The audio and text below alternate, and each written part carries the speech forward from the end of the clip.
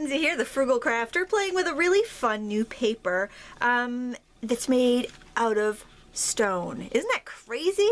This is a brand new product that's being developed by Green Sneakers, and I'll have a link below so you can find out a little bit more about it. But basically, it's 80% stone and 20% resin, and I get a chance to play with it. So what I'm going to do here, what I've already started doing, is just sketching out a just a little design here. I'm just doing some cone flowers, and you can kind of see how easily my pen just glides across the surface. And do some little cross hatching here, you know, just very, very simple. But it's super smooth. It's kind of funny when you feel it. It kind of gives you the heebie-jeebies because it's got this really, it's smooth and toothy. It's very strange. So this is the only piece of paper of this I have. So I've actually grabbed a bunch of supplies, and I'm going to start just kind of coloring on this, and we're going to see how it accepts different media. I was told that it doesn't do well with heat, so I'm going to try to hopefully put this together in some way where I won't need to stop and dry my paper because I don't want it to melt. That wouldn't be good. So the first thing I'm going to start with, I think, is I'm going to use some markers. And I've got two different kinds of markers here. I've got watercolor markers and I've got alcohol-based markers. So I'm going to start in with the watercolor markers. I have no idea how this is going to blend, but I'm going to start in on some of these leaves with, let's go with a dark marker. We'll go with a medium. These are Faber-Castell Pitt markers, Pitt pens, rather I should say.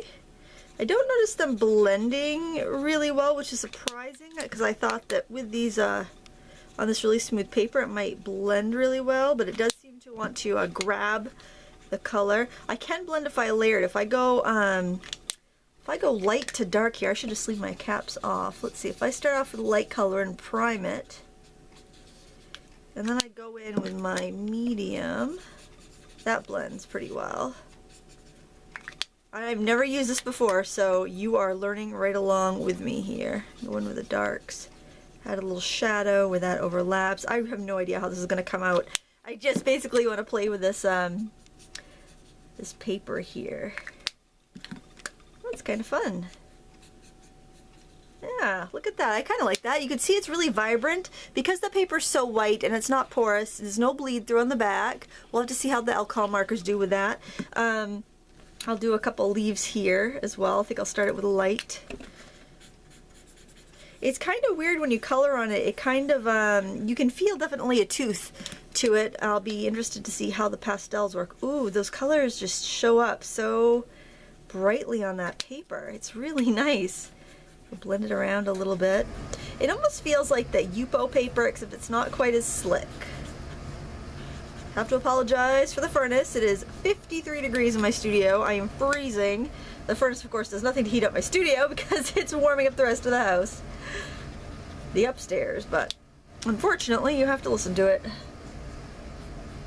Okay, here we go. Oh, I really like the way that looks. It looks very watercolory with these water-based markers. Alright, I'm going to try some of these alcohol markers now. Let's do the same thing. Let's start in with our lighter color. Here I have a Copic. Let's do this one up here.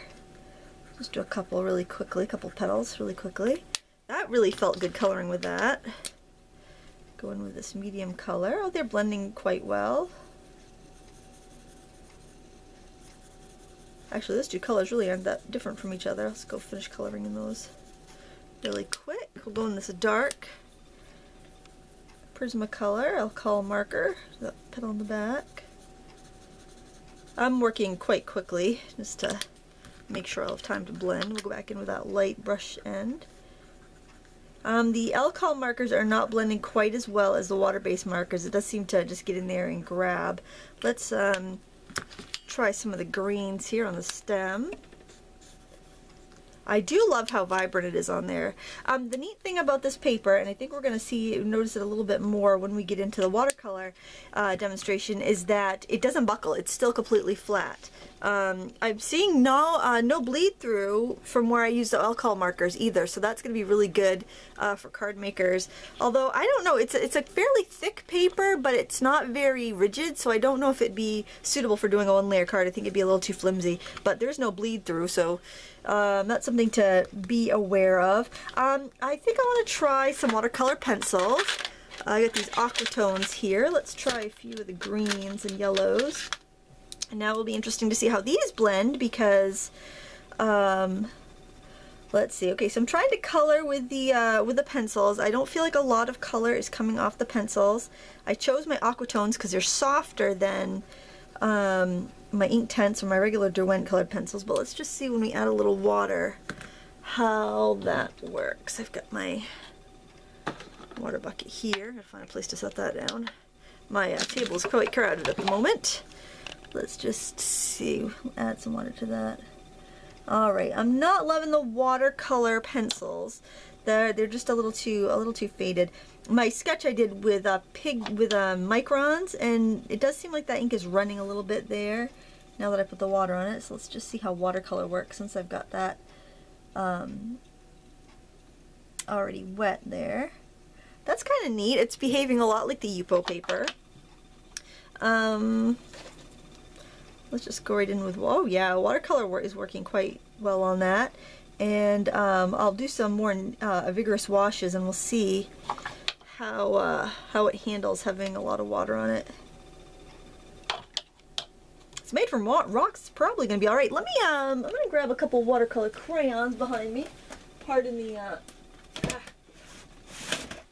the boring video here. I got my Caran d'Ache. Let's try some of these if I can get the container open and find an applicable color.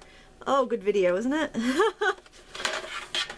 Good grief, I really should clear off my table before starting any projects. Alright, so I got some colors here. I think I'm going to grab, let's grab a couple shades of green, stay with the same colors that I've been using. Just to set that down. Alright, sorry about that. Totally unprofessional. Oh well. What you come to expect. Alright, I'm going to color that in. Now the watercolor crayons will stick a lot better to that paper. A little bit of water on my brush already. There! The watercolor crayons do work quite well. Now let's see if I go back over that where it's wet, I can release some more color. Okay, watercolor crayons worked good. The pencils not so much because there's just not enough tooth to grab it apparently. Alright, well I think I would like to try a watercolor wash in the background. Let's see how that works. Let me just wet some of the area. That's generally how I begin a wash. I just kind of wet an area. Oh, I also want to see if the other color is going to lift up if I paint over it. Nope, now look at that. The where I painted that, it's not lifting, it's not moving, and that would be the watercolor marker that I had there. Okay, now this is the other thing I'm kind of noticing is that it almost seems like the paper is absorbing my water immediately after I paint it in. That's kind of strange. It is kind of like painting on a rock. It's very weird. Alright, so I'm going to do a wash. I think I'll use a little ultramarine blue. Let's see how the colors go. They don't want to run uncontrollably. This would be kind of fun for an art journal, I think, because the pages aren't going to curl on you, and it doesn't seem to be bleeding through at all. I think I'll just dab in some of the colors, like there's plants in the background that are maybe out of focus and far away. Do that with some yellow too. Oh, this is fun. Oh yeah, I like that. Let me throw in a little bit more of a wash over here. I'm just kind of going around. Actually, I don't even think I need to go around. I think I can kind of go over everything with the exception of my micron pen that's bleeding, and I think that's because everything is kind of sitting on the surface of this paper. It's not absorbing in like it does in general, you know, wood-based paper, because I've used these microns on watercolor paper and sketching paper, and I've never had them run before with water, so I just think it's a situation where the paint is all sitting on top and not absorbing in. So that's something you might want to keep in mind. I don't notice any, let's see, where did I use the alcohol inks? What ones were alcohol? Oh, was that the alcohol inks there? Let's see, the watercolor. That's not running too bad. Maybe it was that must have been the alcohol inks up there. I thought that was a watercolor marker, but I'm mistaken. First time for everything, right? Alright, throwing in some of this color. Hither and yon. And I think I'll throw in some greens down here just to kind of fill in. Ooh, that's nice and vivid. Yeah, it does behave a lot like the Yupo paper, which is a synthetic paper. It's a little bit different. It's not as slippery. This definitely has more tooth on it, and I'll be very excited to try the pastel. And I think I will go right into the pastels, because I think I've got enough dry area in there to work on it. I really like the way the markers worked on it. I like the way the watercolors work on it. So, pastels right here. I'm not crazy about the watercolor pencils on it. Watercolor crayons, however, were soft and they worked quite well. So these are just some inexpensive pastels. And let's try on some of those cone flowers there. I think I want to use some orange and some brown. Maybe this little reddish color. Alright, so let's start in with that medium tone, maybe throw that in the middle. Throw a couple of these. Oh yeah, look at that. The pastel's really sticking to the paper very, very well.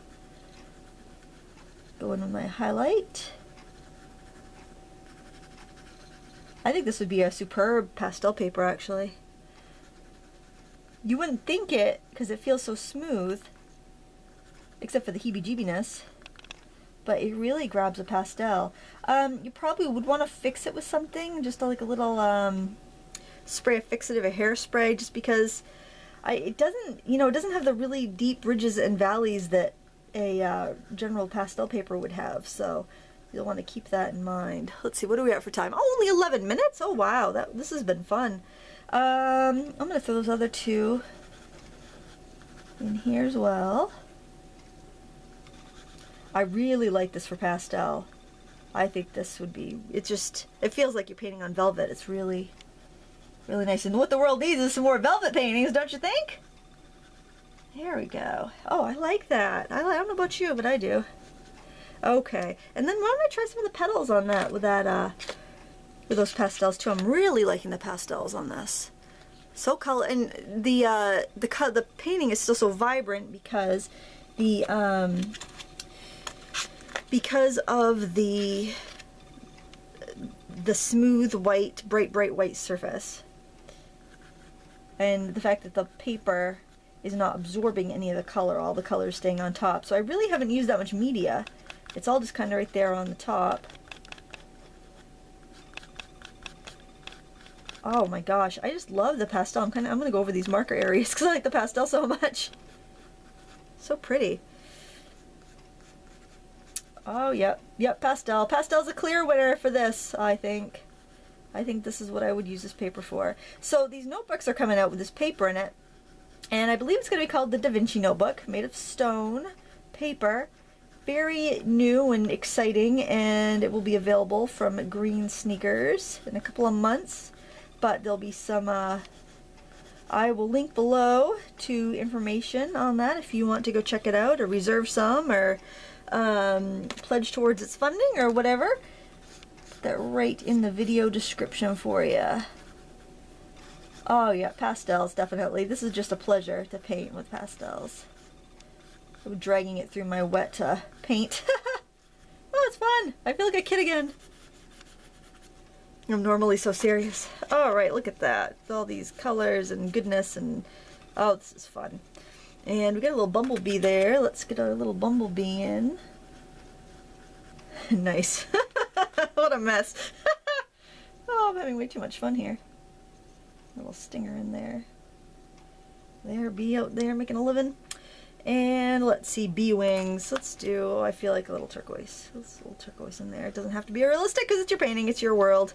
And the only one it has to please is you. Maybe even put some clouds in the sky. Not that you'd really be able to see clouds. Oh, look at that. I can blend it with my fingers. It's like finger painting. Oh, fun. Alright, well there you have it. The brand new paper from Rocks, available at greensneakers.com. Check out the link below for more information if you want to see how you can get your hands on some of this. Maybe even before everybody else. Ooh, you can be in the club. I don't know about that, but alright, there you have it. Thank you so much for watching. Thumbs up and subscribe if you like this video, and until next time, happy crafting.